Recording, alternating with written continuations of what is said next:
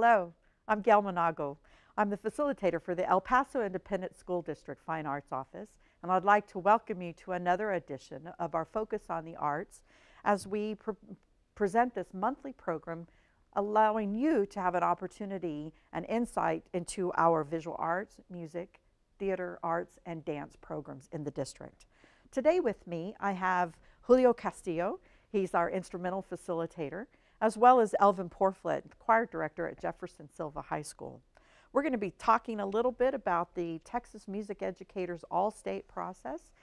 We have some outstanding news to share with you about the recent accomplishments. And we also have an introduction or a brief overview about our instrument repair shop as well. So I thank you both for joining me today. That's our pleasure. It's my pleasure. Julio, tell me a little bit about your responsibilities as the instrumental facilitator.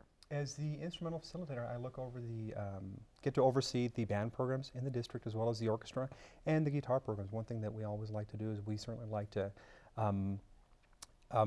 give a lot of our programs the spotlight, those that are certainly very successful, and also continue to support the programs that continue to grow throughout the district. We're very fortunate to have quite a number of programs that are very successful. Great. Well, in our last two shows, we were able to showcase some of our bands as we had the marching band events and so on. And we also, a few of them, well, 8 of the 9 bands, I believe, participated in the Thanksgiving Parade. We always rotate our groups, and so we were very fortunate this year to have 8 of our 10 high schools participate, and so that's always a blast for the kids. I know that it takes up the one day for the adults, but it's always about the kids, and the kids certainly end up having a great time enjoying that performance. And it turns out that Franklin, one of our local high schools, took the award for the best marching unit in the ensemble parade. Oh, that's wonderful! How exciting. Elvin, and you have had students that participated and are members of the Texas Music Educators All-Region. How many students from Jefferson Silva made the All-Region Choir? Between the mixed and the girls' choir, we've had 26. That's great. Yes, when we talk about a mixed choir, what are we talking about? Mixed is soprano, alto, tenor, bass, so you have guys and girls, and the treble is only women. And then, yeah, there is also a men's ensemble as well. How is that comprised? When you get to All-State, then you have the men, but for region here, we don't have the men's choir yet, but that's a good idea. It's not a separate. Did we have some? Do you have just the men from the mixed group sing a couple of Well, songs? they do have a whatever they learned for the audition process. They go ahead and sing those 2 songs for the concert, but they're still part of the mixed choir. That's great. So the auditions were held in October. We had great success there with the region, and then they go to the pre-area choir. What is that exactly?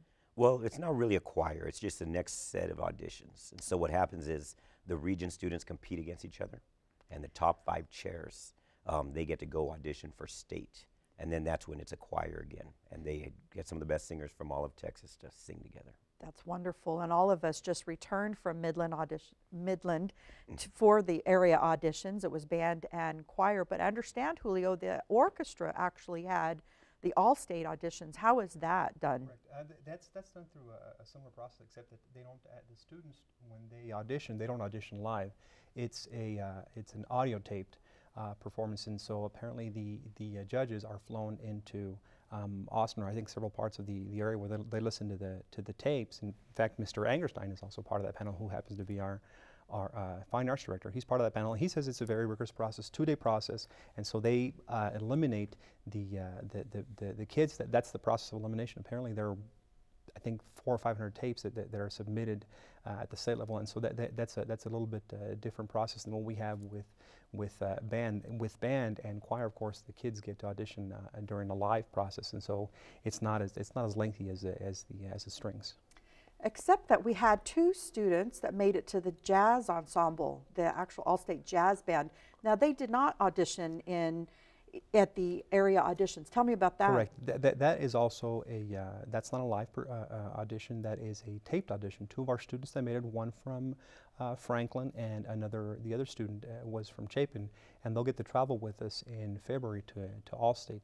That process, as I said, is a recording process, and that took place back in I think the first week in was it? September, and then they had the live auditions, and then the recordings took place in November. We were very fortunate to pick up 2 students, and so it turns out that we have a total of 9 students traveling to state in February that will be representing El Paso ISD. That's wonderful. So we had the 2 in jazz, we have 2 in orchestra, and they came, one from El Paso High. One from El Paso High and one from Coronado. From Coronado, that's great. And congratulations to you, Elvin, because we are going to, we understand we have 4 students that made it into the choir, but 2 of them, you have 2 from Jefferson. Oh, yes, ma'am. Well, from Coronado, Lauren Lozano is a sophomore, and she did fantastic. And also Edward Rodriguez from Irvin. He was a 2nd chair in the mixed choir, so he was outstanding. But from our school, we had Nadia and Jerry. But the other 2 you saw, plus some others that we had, were right there with them. That's and so hopefully in the next few years, we'll be representing El Paso on even a higher level with more students in there. That's great. So we have the choirs at the All-State. We have the mixed choir. That's the highest? Yes, ma'am. How did they select, how did those students get selected actually? Well, for the men, they have from each area 20 to 25 students auditioning. Right. And that's after weeding them out through the region district processes. Okay. And so for the men, they pick the top 4 for the mixed choir and the next 4 for the men's choir. For the women, they have the top 4 for the mixed and the top 6 for the treble choir. That's fantastic. And I understand that the University of Texas at El Paso Fine Arts Department, Dr. Bill McMillan, he hosts an all-state clinic in the summer. And tell us a little bit about that, because you assist with that, do you not? Yes, I do. We have some of the, minus myself, some of the best teachers. I'm not saying I'm one of the best ones, but we got some extraordinary teachers that help clinic it. But Dr. McMillan, he's one of the most friendliest professors you can have at a university, because he's not like, well, he loves coming down to the high schools. I've asked him to come down and work with my kids, and he's down there anytime I ask. And he's there to help us out any way he can. He judges, he does everything he can just to promote the music program in El Paso. And so during the summer, he does this camp. He doesn't really get paid anything, and he organizes the whole thing, and he gets us to help out. And we usually have 60 to 100 kids to show up. We show up every day from 9 to 3, and we learn all the music, get a head start on it. We do some skits and minor legendary. I don't like to brag, but I've got some great skits with the bass section. Just look them up on YouTube. And and also we put on a concert at the end, and just to show off what the kids can do. But the kids got an extra 2 months of head start on their music. And the 2 that made it were part of it, and we had many students that went. And so it's a very, very great camp to go to. That's great. So in February, we will be going to San Antonio, Texas for the Texas Music Educators Music Convention, and featuring the band, orchestra, and choir all-state organizations. But there's other opportunities for us, and the students actually get to participate that. Tell us a little bit about that convention, what the students will be involved in.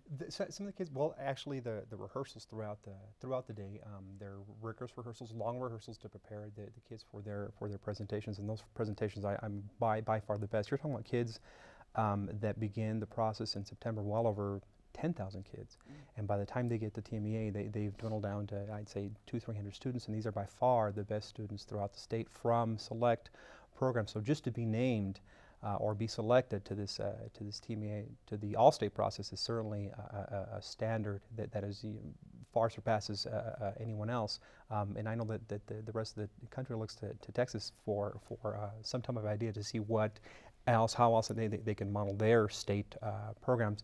But as I said, to be selected to the all-state level is just it reflects their talent and their hard work and dedication to the program. That's great. Can I, Elvin, get you to tell me a little bit about your choir program there at Jefferson? Yes, ma'am. I know that the Texas Music Educators choirs are about 280 people. It starts off the process with about 50,000 students across the state. But your students at Jefferson are not, they're not unfamiliar in singing in a large ensemble. Can you just tell me a little bit about your program? Oh, that's it. Yeah.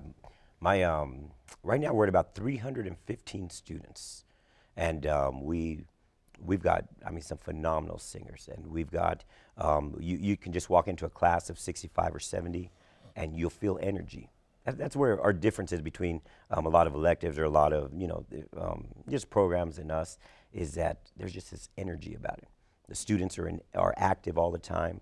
They're singing, they're laughing, usually at me, but they're laughing, and they're just having a great time. And so even though there's a lot of learning going on, there's a lot of just energy. And that's the only way to describe what we have going on in Jefferson Silva High School.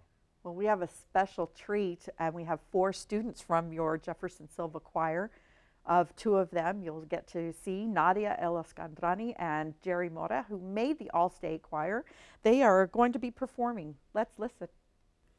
Credo in unum Deum in unum Deum Patrem omnipotente Autoritatem Teletere Visibilium omnium omnium et invisibilium Genitum non factum consubstantialem Patri perque omnia facta sunt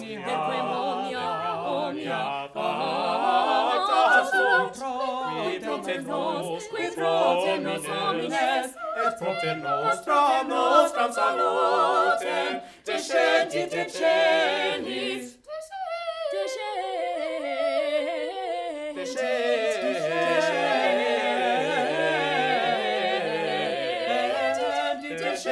de celis. When I fall in love, it will be forever, or I'll never fall in love, never fall in love. In a restless world like this is, love is ended before it's begun, and too many moonlight kisses cool in the warmth of the sun.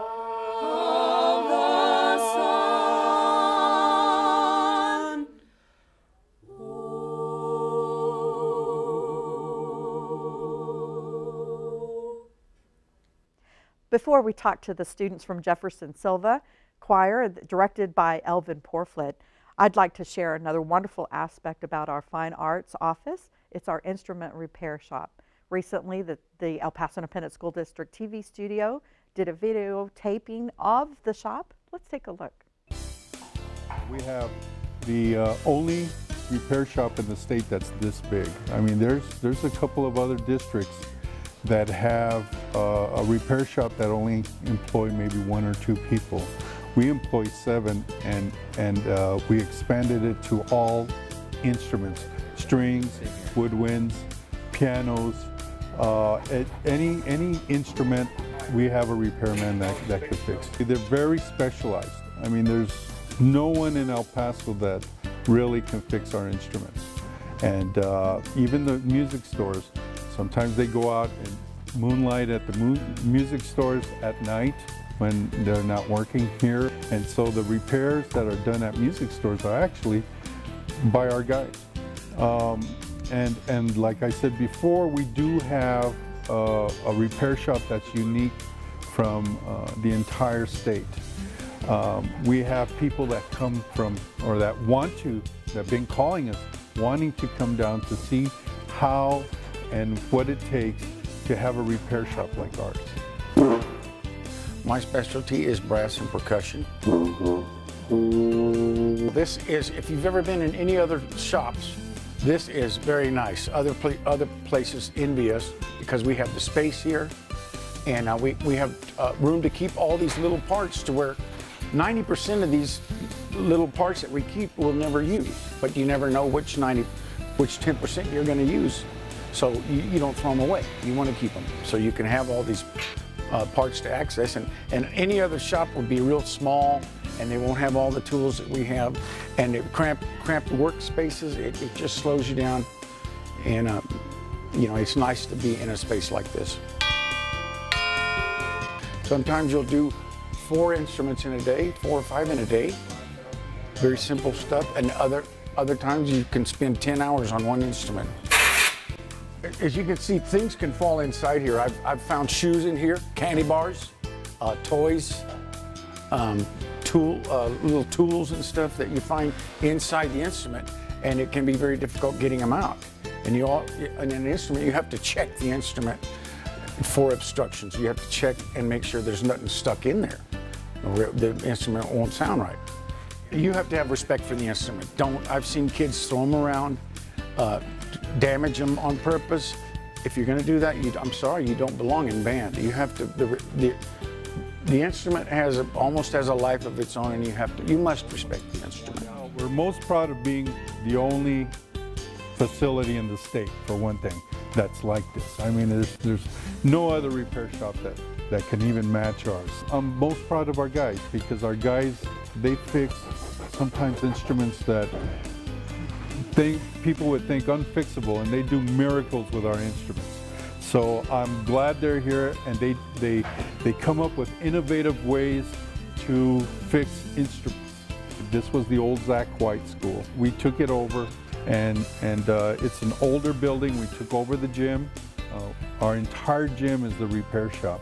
You know, our guys are just invaluable. I mean, just like I was talking about that, there's no one like them in the city. They're specialized. They fix the instruments that no one else could do. They do a job here that's unmatched anywhere in the state. So I'm really proud of our guys. That was wonderful. I thoroughly enjoyed your performance. But I don't think I've introduced you all. So let me start with you. Annette Sanchez, right? You Yes, are a ma'am. junior. What voice part do you sing? I sing alto. You sing alto. That's great. And David Torres, you are a sophomore? Yes, ma'am. And what part do you sing? I sing bass baritone. Bass baritone. Okay. Difference between bass and baritone? Well, baritone's just a little bit higher than the bass. Bass is the lowest voice part. Ah, great. So. Great. And then we have Nadia Eliscandrani. Yes. And you are a junior. Yes, ma'am. Yes, that's wonderful. What part do you sing? I'm a soprano, high soprano. High soprano? Yes. Different than a low soprano. First Yes. soprano, is Yes. that what it's called? Yes, okay, great. And we have Jerry Mora, and you are a sophomore as well. Yes, ma'am. And what part do you sing? I sing tenor. Well, you all did a fantastic job, and I thoroughly enjoyed your recent performance at the school board meeting back in December. That was wonderful. Thank you. Thank you. Thank you. I'd just like to ask you a few questions about Jefferson Silva High School Choir. Annette, how long have you been in choir? I've been in choir at Jeff for 2 years. For 2 years? Yes. That's great. And David?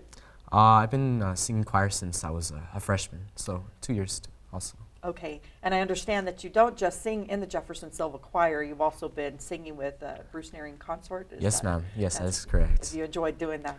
Oh, well, I just love kind of diversifying, like, my different, the different options I have to outreach to the community. And I think, like, any opportunity I get to sing, I'm there. That's great. So. That's great. And Nadia, how long have you been singing? I've been singing since I was really little. I was about 6 or 7. But I've been in choir at Jeff for 3 years now, going on 3 years. Okay. And I understand that you sang in some operas. Is Yes. that right? When you were young? Yes, ma'am. I was in 3 operas, and I was like the little kids they'd sing, but they were like the little kids choir. I was part of that. And so were you in the chorus, or did you actually have some roles? I had a role in one of them. Really? Yes, as I got older. Oh, that's great. That's great. I know. I hope that we'll get to hear you all Yes. more as well. And Jerry, how long have you been singing now? I've been shower singing since I was a little boy. That's great. Other than that, I've been singing in the Jefferson Silva Choir for about 2 years now, since my freshman year. I did not attend choir back in Henderson, Okay. but I did sing with Noel Novoa. Neil Novoa, uh-huh. Neil Novoa. Oh, that's wonderful. That's wonderful. All of you were participants, are actually members of the All-State, not All-State, the Texas Music Educators All-Region Choir. Yes. Yes, And then ma'am. you advanced to area. So you just came back from Midland, Odessa. Yes, How was ma'am. that trip? Annette, you want to tell us a little bit It about was that trip? so exciting. I met so many new people. It was a really great experience. That's awesome. And part of the auditions, you sang one of the first songs that you sang for us What was the title of that piece, David? The Credo. The Credo from the Coronation Mass? Yes, ma'am. That's right. That was one of the audition pieces for area. Yes, ma'am. And what else did you have to do at area, Nadia? Oh, there was a lot of preparation. There was 2 pieces, and one of the pieces was in 3 parts. And it was the Coronation Mass and the Nunc Dimittis. And we sang cuts from those 2 songs, or those 2 movements. And then we later went on to sight read. And they give you a piece of music you've never seen before, and you have to sight read it and get perfect scores. So in that sight reading process, actually, they just give you the starting, they give you the tonic triad, Yes. the do, mi, so, Yes. and then the starting pitch. And what's the preparation time? How many seconds? They give you 30 seconds to prepare, and you can sing, do whatever you please, and then go ahead and get started. That's great. So Jerry, that was your first time really to do that, other than at the pre-area auditions, to do the sight reading, right? No, I did this in freshman year as well. Ah, you did last year. That's great. So how do you prepare for that sight reading? Countless hours of sight reading, music, a lot of choral setting music. That helps a lot. When you play guitar and you sight read a lot, it clicks in as you go. That's great. Well, I understand then, and congratulations to you, Jerry, because you've made the All-State Men's Choir, correct? Yes. And then Nadia, this is your second year, and you made the All-State Women's Choir. Yes, How was your experience at All-State last year? It was a lot of fun. I met a lot of people. I still keep in contact with them. I still talk to them. But it was a lot of fun. It was a lot of hours too, like waking up like at the wee hours in the morning and then staying till really late. But it's really worth it. I think the work is worth it. So at the All-State Convention, it will be held in February in San Antonio. Have you, David or Annette, have you all been to San Antonio before? Oh, yeah. Yes, you have been. And one thing that's really exciting about the All-State organizations is that you rehearse for 3 days. Is that right, Nadia? Yes. Is that right? Rehearse for 3 days and you work with a clinician. You all have had some opportunities, I understand, to work with other people before. So what's it like to actually be in a large ensemble? How many members are in the Jefferson Choir? Wow, a lot. I'd say over like 200. About 200. So you're accustomed to that a little bit, but most of our choirs are not. They are familiar with singing, 60, 70 people and so on. Tell me a little bit about the Jefferson choirs. Do you have only one choir, David? Do you only have one? Oh, well, we have different choirs, actually. Porflit has different periods for his choirs because there's so many people, right? You can't fit 200 people in a room and tell them to start singing. So what we have is our choir, which is the chamber choir. And then you also have his other choirs and also a women's choir. A women's choir. Okay. And so are you in the same class periods, Nadia? Are you all in the chamber choir? Yes, we're all in the chamber choir. Okay. But then because you're going to be involved in the women's choir, tell me about that. What's the repertoire or the music like? Well, he's barely getting it started. So, well, I'm not sure. I'm pretty sure he's going to pick some great music for us that all of us can sing. Okay. But for the women's choir, then we usually have sopranos and altos, Yes. and we could have 2 soprano parts, 2 alto parts. But the chamber choir, how is that made up of? It's going to be sopranos, altos, tenors, and basses, right, Jerry? Yes, ma'am. And so do you all perform in other places, not just at the school? Well, during Christmas we go caroling. Oh, you and do? we go caroling in front of elementary schools. We go inside the hallways and carol for the little children there, and it's a lot of fun. And then we go to old people's homes like foster, I don't know, not foster home. The rehabilitation. Elderly, yeah. Yes, we go there and we go sing for them. Oh, that's wonderful. And how's it working? Do you get to mentor your feeder schools, the middle school? Annette, do you all go down to? Yeah. You have Henderson, and then what's your elementaries? Clardy, Burleson, and Zavala. And so what would you say to a student that wants to join your choir? What would you tell them? What are some things to encourage them? Can you tell me a little bit? I guess I'd say just to keep going with choir in middle school, just to keep working hard, and once they get to high school, they'll have so much fun with it. Oh, that's great. That's great. Well, I'd like to find out a little bit about what your plans are for the future. Annette, what are you planning to do after high school? Well, right now I go to Silva Magnet, so I plan on going into the medical field and being a physical therapist. And then I guess just have music on the side because it's something that I can't let go of, so I'd keep doing that. That's great. And David, how about yourself? Well, I plan on majoring in music, actually. Wonderful. Be a music major for. So I really don't know wherever that will take me. Wherever God takes me, I'll just hopefully fly with it. That's wonderful. And who influenced you? What brought you to want to major in music? A person who took a major role in my development was actually my choir teacher, Mr. Porflit. I have him to thank for my love for music, actually. That's wonderful. He is a wonderful musician, and he actually made All-State as well, so it's just a lot of fun. That's great. Nadia, tell me about you. What do you plan? Well, like Annette, I want to go into the medical field as a physical therapist, and hopefully I can double major in medicine and music. Like, I really want to pursue it, and I hopefully get to be in some operas, get to star in some operas. That's wonderful. Have you thought about music therapy? Are you familiar with that? Yeah, I've heard of it, but I've never really looked into it, but it sounds like a really something I'd be interested in. That's wonderful. How about yourself, Jerry? Well, after high school, I was planning to go into the Army as a EMT. Oh, so great. My next year, I'm going to probably go into CCTE. And once I go into the Army, I'm also going to join the Army's choir, the Army's chorus. And then after, when I come back from the Army, I'm like Nadia, double major. If not, just major in medicine and give private lessons to anyone who needs it. Well, I just think that's wonderful, and it's just so exciting, and I hope that I will have many opportunities to hear you.